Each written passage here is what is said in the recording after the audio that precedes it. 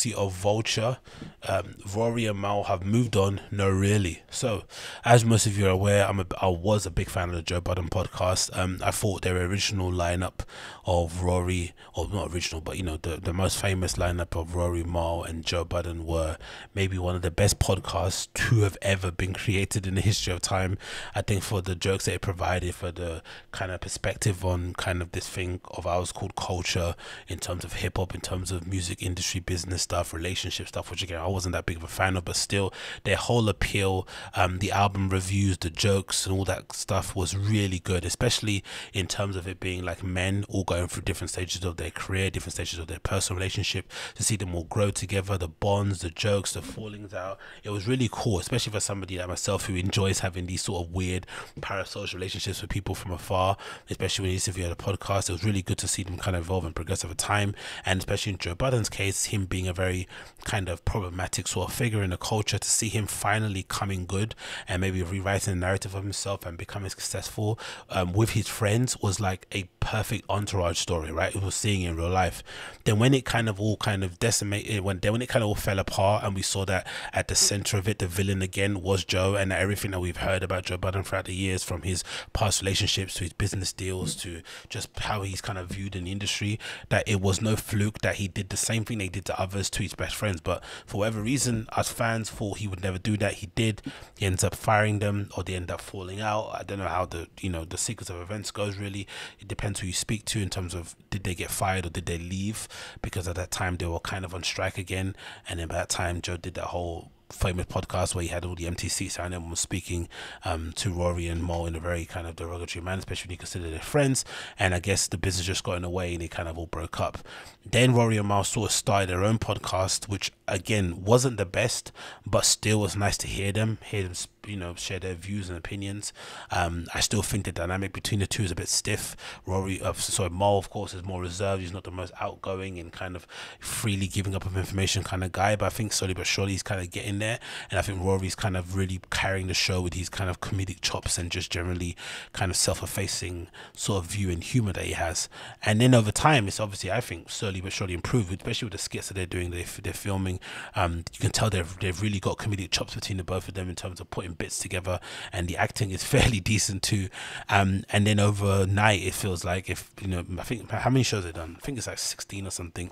They've kind of done a proof of concept, being able to show that they've got the views, they've got the numbers, they've got the attention. They've been able to then kind of translate that into a deal.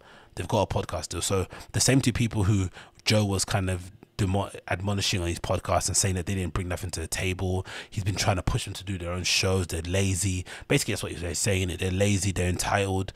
Have now basically gone and secured a multi-million-dollar deal, despite not having Joe, who says he's the best at business and when it comes to this kind of things, which is flipping crazy.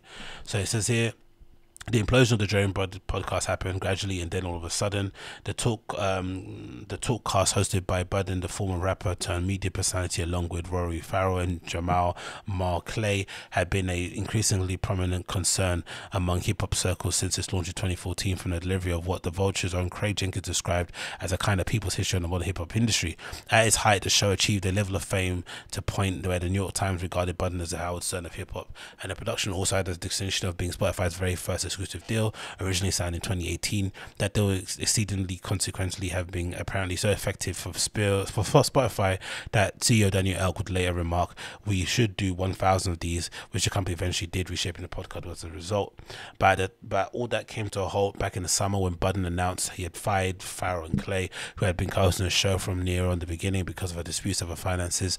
In the way things tend to be when two parties are intertwined with grievances, what specifically actually remains a source of some contention. From the outside, the story appears in bits and pieces, a mess of disputes over accounting, profits and value, respect. There was a piece of leaked audio where Budden berated the co-host for not sufficiently contributing to the show, despite asking for more. In a public rebuttal, Clay and Farrell painted a convincing picture of a titular host reaching the apotheosis of a long simmering power trip. The whole thing seemed to boil down to the fundamental conflict of a power dynamics and the line that makes the creative partner an employee and a friend. All of this was, of course, already taking place in the wake of another prominent scuffle, the one between Budden and Spotify, which resulted in the Budden refusing the contract extension and blowing up his relationship with the Swedish streaming service. He accused the company of undervaluing the show despite the benefits of bringing to the table, and now he could make a compelling case that he's done the same with Carol Farrell and Clay. Cue to the present, and both parties have long gone their separate ways. Budden continues the show, though the show is no longer available on Spotify. Meanwhile, Clay and Farrell independently launched their own podcast, New Rory and Mal, back in July, which has been publishing shows weekly. Today, the former co-hosts are making an announcement that they have signed a serious Stitcher deal. The show will now be premiered or released through Stitcher, and the show will now, let me read that again. They've signed a Sirius XM Stitcher. The show will now be released through the Stitcher New More label. The first episode under the new arrangement scheduled to drop in November 2nd, with the new installments every Tuesday and Thursday. Vulture caught up with the duo recently to talk about the deal and what they're hoping for the show. So again, crazy, isn't it, to think that the two people that everyone was denigrating and saying they wouldn't be able to do on their own did it on their own. I have to be honest, after the first episode, few episodes of the new show, I didn't think they could do it either. They've proved me wrong in that regard, so big up them in that extent. And obviously they've proved wrong for being DJ Academics. It says, yeah, I'm a little bit confused. Sorry, what's the question say? I'll admit to being a little confused over the specifics of everything that happened last year. Okay, so what did Rory and Mal say straight away? Yeah, no, it's not an issue for us. That's something you would probably have to ask him, but it would be very funny. A lot of it would be exposed if he decided to do that. That's not a route he would want to go. I can assure you that, said Rory. Got it. Let's start here. Where's the backstory behind the deal with Stitcher? Roy says, I mean, Stitcher made the most sense out of the whole group. Outside of them, we met with almost everybody, and we met with a lot of people who were just trying to get their footing in the podcasting world, which wouldn't have been a great partnership. With a lot of our outlets, it felt like we were going to push them to the next level, not the other way around. With Stitcher, Mal says, the people here, Jasmine in particular, she's very passionate about the show and the things that they have in mind. It just made sense to everything we're about. There were other offers and more money on the table, but we didn't align with what we're trying to do. We just didn't feel the same connection with those people.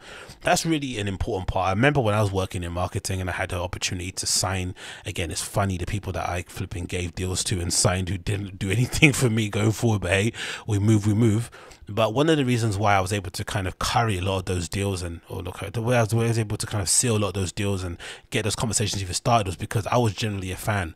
I came at it with a passion. I came at it with a knowledge of these people and what they did. And maybe the deal for them was lame and corny, but because I was somebody that's passionate and wanted to take part, I wanted to kind of help them in terms of boosting their image, in terms of giving them more money, whatever it may be. They were willing to do that deal. And a lot of it does come down to that. Like, who do I like best? Especially when you're kind of pitching things and you're, amongst other people who are pitching, sometimes it just comes down to whether or not they like you more or not, or whether or not you actually get what they're doing. So that's definitely a feather in the cap of Jasmine Henley Brown, the more senior executive producer. Well done, good job. What were the priorities in these conversations? Rory says, we definitely wanted to add some new elements to podcasting. I feel like podcasting has become pretty stagnant and little oversaturated, where everyone is just sitting up microphones and talking, like I am, about the same thing every single day. It's become like the new mixtape and the new merch line. It's just this shit that everybody keeps doing. After everything that's happened with the podcast, Mal and now sat down and we were like, yo, I think the only way we can continue doing this is if we do it in a really unique way. So that's what is big in this conversation. We wanted to add different sketch elements in it, different types of interviews, different types of people that would be on these podcasts. Our fan bases are really gravitated towards the sketch stuff and the other things we've been adding. There's a live show stuff too, though obviously with the elephant in the room being COVID, we're taking our time with it. But as far as really bringing live shows together, that's going to come in 2022. Things are going a little calmer. I can't wait for that. That's going to be awesome. Did you ever consider staying independent? Roy says, definitely. Just knowing the past experience that Mal and I have had with podcasts, and being independent was obviously something that would made sense. But there are ways for corporations and creators to work together. People have spent so much time making status quo where the creators get fucked over, and there's just so much easy ways to cooperate and creators to work together. Luckily, Stitcher is one of those same pages for us. I agree, man. I think there's too much bad kind of smoke put on, or stains put on flipping corporations when it comes to working with creators. I think if you have the right kind of goals and you seem to align with the company you're working with, you should be fine. And usually I think if you're using it mostly as a opportunity to get funding and to also kind of free marketing and advertising, then you are going to be okay, especially if you kind of have a clear vision of what you're trying to do. And of course, maybe having in the back of your head that there is an exit strategy, or there is the possibility that the show could just get absorbed by the company and taken over, is also something to kind of bear in mind. Maybe you say to yourself, hey, I'm going to have a good 2-year run and then kind of bounce or whatever it may be, fine. But I think overall, corporations can really add a lot to a creative output in that respect, right? In terms of you being able to do more, access better guests, use better equipment. Like, it's just another level what you can do with those kind of dudes and guys, and when it comes to those kind of things. Moss said we're not against going independent. Sure, we signed a deal, but again, it makes sense. They understand what we're trying to do. I think the whole world saw that Mal and I stood for and where our heads were as far as what we were going to tolerate and not tolerate. We were not going to just do a deal to just do a deal. We publicly turned down more money than most podcasts would ever dream to see, so we're not going to do something else. A deal is fair. Okay, fair enough. And supposedly, allegedly, according to the rumors on in the interwebs, because people like to leak these news to make people know Wagwan, they signed a $10 million deal, and they still get to keep the IP of the podcast. And so basically it's like a, you know, an overinflated licensing deal. But obviously for the podcasting platforms, it still works for them because they can still make a bunch of money off the ads to make that back in a heartbeat, especially with the fans that they have, Rory and Mal. But they've signed a $10 million deal. Like, absolutely wild, especially you consider how much Joe kind of spoke about how bad they were at business and they didn't bring nothing to the table. For two guys who were basically looked at as stooges, according to academics, to turn around and secure a $10 million deal shows that maybe people counted them out incorrectly and they maybe are a lot smarter than what they kind of appear to be. Just to confirm, both of you continued your own show. So yeah, absolutely, 100%. Was the deal with Spotify ever on the table? I mean, with both Spotify, it wasn't a bad conversation by any means. It just didn't make sense for us at the time. In one of the first new Rory and Mal, one thing you mentioned was that you're hoping to do things that weren't able to do on the old show. Could you talk about that? A lot of things we wanted to do in the old show that we weren't able to because we lacked control. Looking back, that was the beginning of the end. Honestly, all that started when every time we wanted to try something, the energy around we just, I don't know, despite the fact that this was our show, despite the fact that it was our show, you know what I mean? And then there are loads of other business meetings that are happening that we didn't know about. Coming out of all this is a blessing because now it's all literally just Rory and myself having conversations about what we creatively want to do, stuff that we want to do. So yeah, that's the good thing about doing bad business. When you do bad business, your bare minimum for good business is just to talk openly and to be like, hey, this is the money, everything that comes in, we split 50-50 after expense or whatever, you're just clear. That's the benefit. I think the problem is sometimes people are so used to bad business, they don't know what good business looks like, so you just keep repeating the same mistakes. But I think if you can see what went wrong prior, and you just have a base level of requirements of like, hey, just communicate with me if you're not happy with what's happening here. Let's talk. Let's maybe leave certain conversations for the podcast. I don't know, whatever rules you put in place to ensure that you have a healthy relationship, a business relationship and friendship, you can do off the back of those kind of things. So that's where the blessing comes in. Did that happen with Joe? Says, I'm excited for the creative agenda of the show. We'll be able to push the show forward rather than push the particular person forward. There's so much we can do when egos are stripped, when our actual focus is not personality, it's a show, and that's what I'm excited for. Oh, shots there, innit? Shots there. I'm excited that the creative agenda for this show will be able to push the show forward rather than push a particular person forward. There's so much we can do when egos are stripped, when our actual focus is the person, not a personality, it's a show. That's what I'm excited for. That obviously was a shot at Joe, and definitely a reflection what we've seen saying on the Joe Budden podcast subs, which I'm obviously a part of. A lot of people said that the downward spiral of the show probably has started, but we didn't know stuff going on behind the scenes. But an early indication might have been when Joe Budden changed the name of the podcast from the I'll Name His Podcast Later, which was probably one of the best titles for a podcast, and he changed it then to the Joe Budden Show, in it, right? Whatever it's called now, Joe Budden Podcast. And obviously at the time he said it was a branding thing, wanted to bring everything under one umbrella, to increase their ability to get deals. But really, if anything, it was him sort of reasserting his dominance, that it was his show and those guys were his co-host. It wasn't like an equal playing field in that regard. He didn't want to share the wealth, he didn't want to share the notoriety. It was just like all attention had to be kind of directed towards Joe in that respect. And eventually that kind of led to them falling out as people. And I think that's the issue that I've always had with it. I think for whatever reason, Joe just didn't really respect or recognize the what the other people brought to the show, even people like Parks, who everyone hates now, right? Those kind of voices together was what made that show magic. But for some reason, he generally did think that he was the star of the show, and people only came to hear him. Don't get me wrong, most people did come to hear what he had to say, but the why that show was so good was because they all basically took the piss out of each other on, I mean, it reminded you of you and your own friends, or people that you'd like to be friends with, right?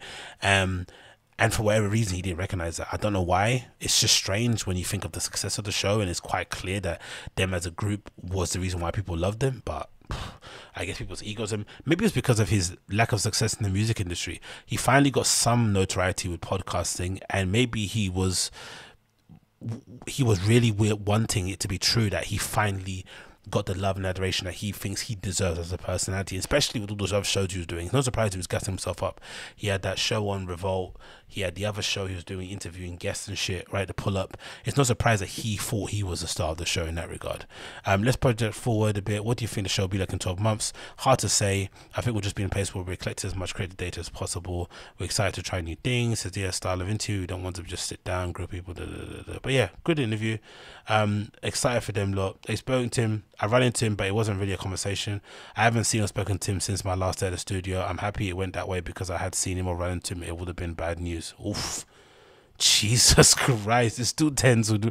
That's the thing as well. You have to give Mo credit for. Again, Mo deserves a lot of credit for this, because from what I remember of the fallout, Mo didn't really have that much of an issue with the situation. He was more so standing up for Rory, because Joe told Rory to take a break because he felt like his attitude was bad, and he wasn't bringing enough into the show, and maybe it was a bit too tense. Maybe the conversations around the accounting were getting in the way of their relationship on the show, right? So Joe took the decision to basically tell Rory to take a timeout. And basically Mo was like, nah, why are you telling him to take a timeout? You're in a position to tell him to take a timeout. This is our show. If he has to take a timeout, you discuss it together as a team, as a group of people. And then that's when Joe reminded everybody, no, this is my show. You guys are my employees. And then I think the famous line about, what did he say? The podcast business is none of your business, or something, right? Whatever, something along those kind of lines. But in general, Mal basically went on strike with Rory, like as in support, more so as I have an issue with Joe as bad as yours. He just did it like, no, he can't. If you're on strike, I'm on strike, kind of thing.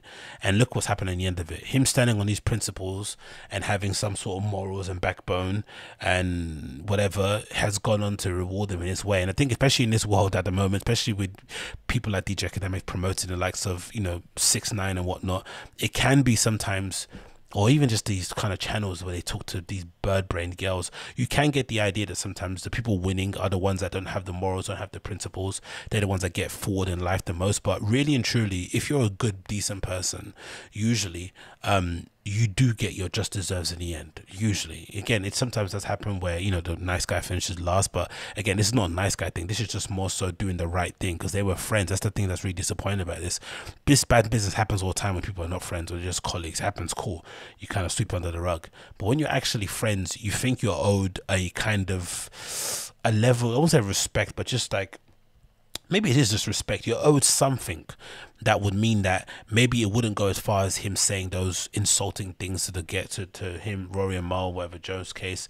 Maybe it wouldn't go as far as them kind of, not speaking forever. There'll be a thing, there'll be a line that you draw when you're friends. Maybe we're not friends, you kind of step over it, to get on someone's nerves. But there's something that you do when you're friends, where you just want to make sure that the person that you actually loved as a friend isn't hurt.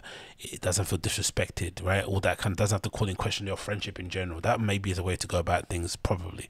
But again, that wasn't going to happen. But again, larger to more, he did in the end up get rewarded for standing up for his co-host and friend, and now they're both multi-millionaires on the way to probably make more millions. And if they just keep doing what they're doing, not improving in the slightest, they're going to be richer than rich. But I'm sure they're going to improve it, you know what I mean? Especially when they add in live shows, the money and the opportunity to do interesting things is going to be incredible, especially with their connections and links.